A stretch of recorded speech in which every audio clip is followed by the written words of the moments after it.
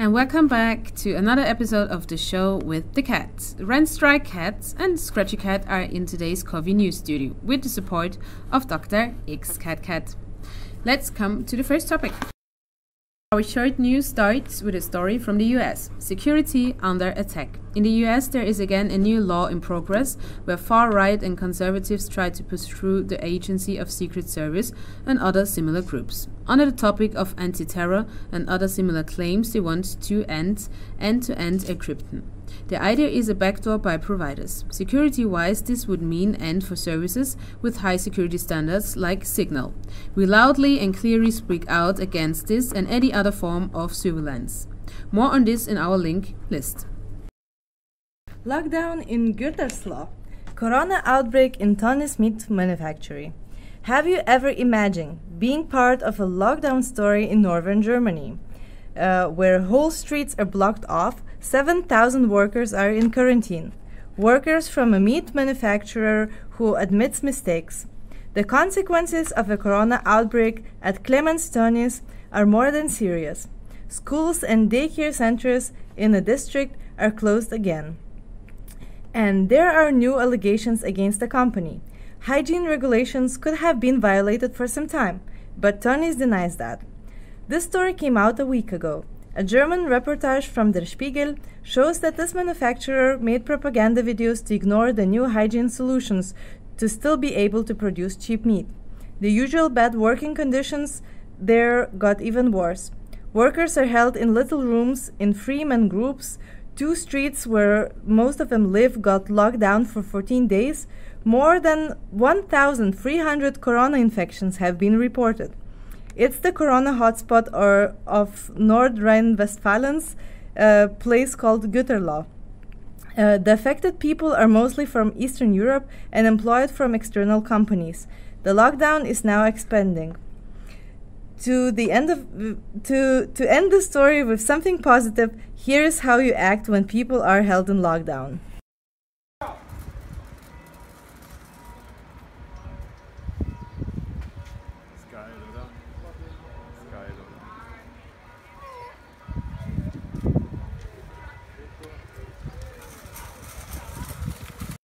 Let's have the next topic.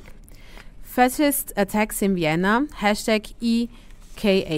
In the last days, a series of fascist attacks were going on in Vienna. The first incident in this direction already happened a while ago, when on 1st of May, a left-wing and Kurdish May Day manifestation was attacked by the so-called Grey Wolves.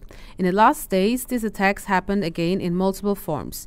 It began when on Wednesday, 24th of June, a Kurdish feminist manifestation against femicides was attacked by fascists.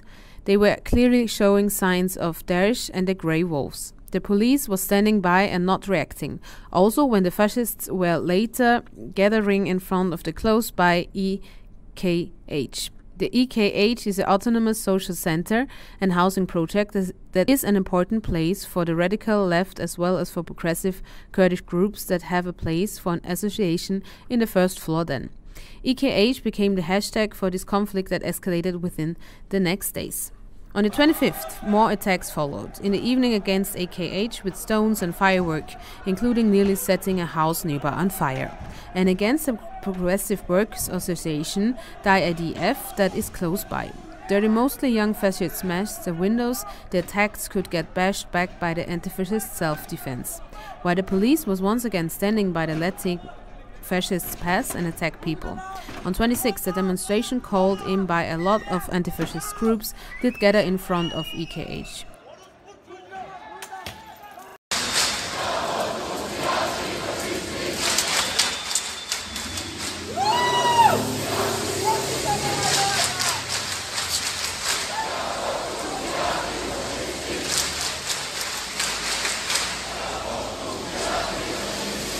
Only to be stopped soon by attacks of the fascists who did follow the demo and said various provocating acts. In the end of the demonstration, police only allowed the anti-fascists to leave in groups of 10, an invite that was used by the fascists around, and several attacks on small groups of people leaving the demo did happen with this situation. On the 27th, then, another demo with around 2,000 people participating did follow, going to Turkish embassy. This time it was way less tense. But the chronic of his days shows how dangerous the situation is right now in Vienna, and that further attacks are only a question of time. Problematic is also the role of the mainstream media. Important is also to see the role of the media. In many articles, they did try to depoliticize the conflict or to show it as ethnic conflict in between Turkish and Kurdish groups, also ignoring the fact that the far right could only plant their seeds within youth with migration background because of far right-wing politics, creating an atmosphere where they and other groups do not feel the belonging of Viennese and Austrian society. Belonging to a place and to aim for a good life should be possible everywhere. Fascism, in all its variations, will always stand in that way towards utopia. Alerta, alerta, antifascista. Alerta, alerta, antifascista. Resources for the police-free society. We found a list on the web about resources for a police-free society. Of course, this list is not finite, but these are some great places to start with if you're looking to learn more about what the world without police might look like and how we might get there. This is a short, powerful introduction to the concept of abolition, available as a text in English or Spanish, as a printable, foldable zine, and page by page at their Instagram, posted by the EMPD 150, the Minneapolis Police Department. They posted the article, Enough is Enough, a 150-year performance review of the Minneapolis Police Department, which is online on their website, as well as other action ideas for building a police-free future, like number 1, an easy one. Stop calling the police when it's clearly unnecessary. Support organizations that really do keep our communities healthy. Get trained in first aid, crisis de-escalation, restorative justice, etc. Build community all the time, not just in times of trouble. Make a list of local services, hotlines you can call instead of a police. Dream bigger. There was a time before police, and there will be a time after. Some of the solutions we need don't exist yet. There are some things we can do now, but this work is also about planting seeds. A vital first step towards a police-free future is simply being able to visualize what that future will look like. On mpd150.com, you can find other books and article resources which discuss and give ideas for a police-free society.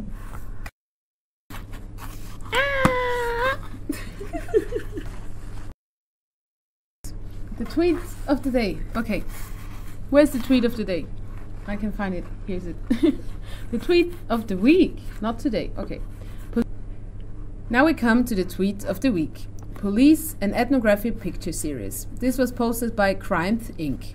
If your opposition to police oppression is consistent, you oppose the new security law the Chinese government is forcing on Hong Kong and the persecution of the migrants in European Union, as well as the racist police murders in the US. More on http://CVC in cops.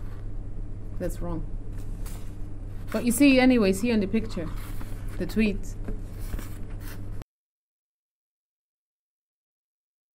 The Congress Future for All takes place from 25th to 29th August in Leipzig and online. There is a time for visionary politics. Instead of letting the climate crisis and the rise of right get us down, the Congress will develop, share, and discuss visions of society which go beyond the need for capitalism growth. They want to bring people together who are working on a better future in very different ways.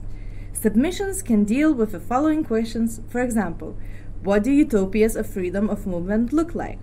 How can strategies be sensibly combined and complemented? Which alliances do we need? Which impulses from the Global South and other movements are relevant for struggles for freedom of movement? How can the European border regime be replaced by alternatives based on solidarity? In the struggle for freedom of movement, we must be many.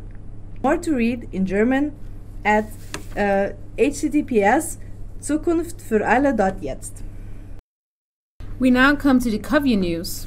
We are building a transnational network. During the lockdown period, Coview was a platform for many people to maintain their political activity.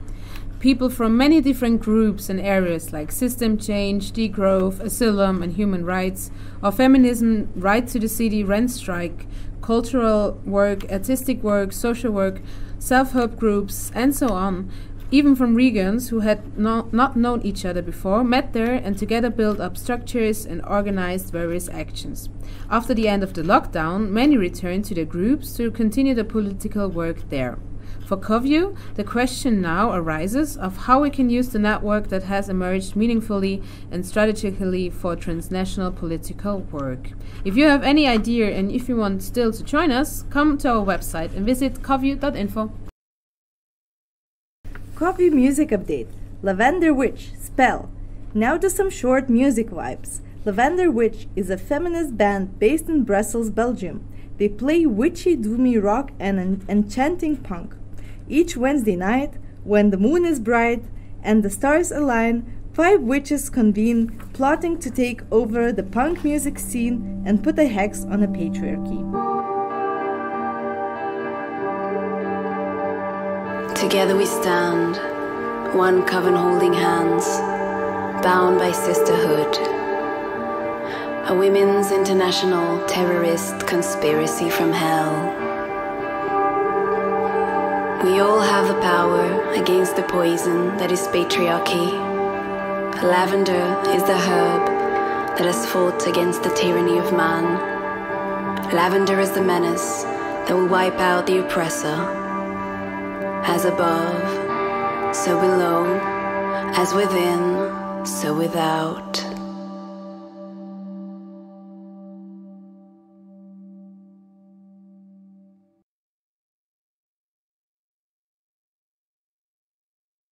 We now want to say goodbye and see you in 2 weeks. Thank you for watching. Coview-NEWS. See ya!